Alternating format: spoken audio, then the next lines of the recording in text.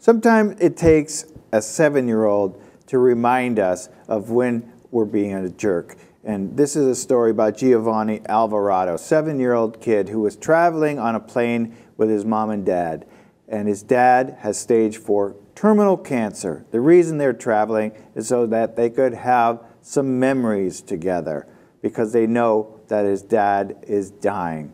And so they got on the plane, and somebody had a dog on the plane, and Giovanni had a severe allergic reaction to the dog. It caused the plane to be delayed, and they had to eventually bring on medics onto the plane and eventually deplane the whole family. When they left the plane, people on the plane started clapping because, yay, they're finally off, now we can get going.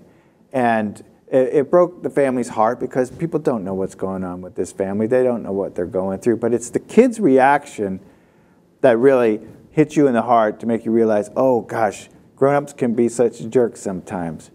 So this is what Christina Fabian said. This is the mother telling us about the account. She says, "We're not angry that we were deplaned. In fact, my husband and I appreciate that our son is safe. What crushed us was that our 7-year-old boy looked at us with tear-filled eyes and said, 'I'm sorry that I put you through this. This is all my fault.' Then he proceeded to say, 'I can't believe that people clapped.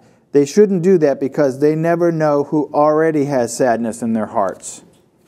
What I mean, leave it to a 7-year-old, right? Out of the mouths of babes in this instance. And it's unfortunate. He's, on this plane trying to make memories with his father who's dying of terminal cancer, and people can't even get past their own whatever issues. Like, oh, I'm going to be delayed on this plane. To take a moment and say, hey, those are human beings sitting there. Yeah, and sometimes the children are wise beyond their years, and Giovanni is being forced to deal with something very, very difficult, knowing that he's losing his father. And for a 7-year-old to try to comprehend that is very, very difficult. He was interviewed by a local news outlet after this story broke, and he said this: "People that do not have sadness do not understand what it feels like for people who do have sadness." And it's so heartbreaking. It makes you feel like a real jerk.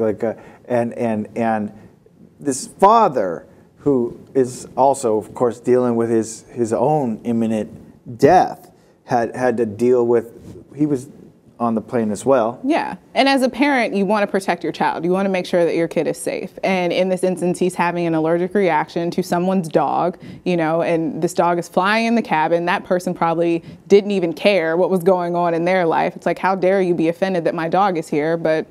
You know. And the family took issue with a certain person on the plane crew who didn't take them seriously when they said he was having an allergic reaction. They were like, well, there's always dogs on planes. Well, this is the first time the kid had a severe allergic reaction to a dog, and it was a medical emergency. They had to bring a medic onto the plane and everything.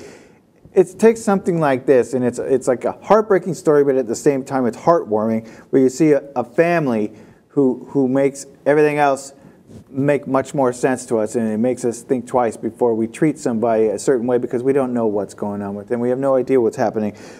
George Alvarado, the father, said this: "You just don't know how much time people have or why they're hurting. Just be nice, be kind." That's it breaks my heart to hear this story. I hope they have plenty of time together to get plenty of memories.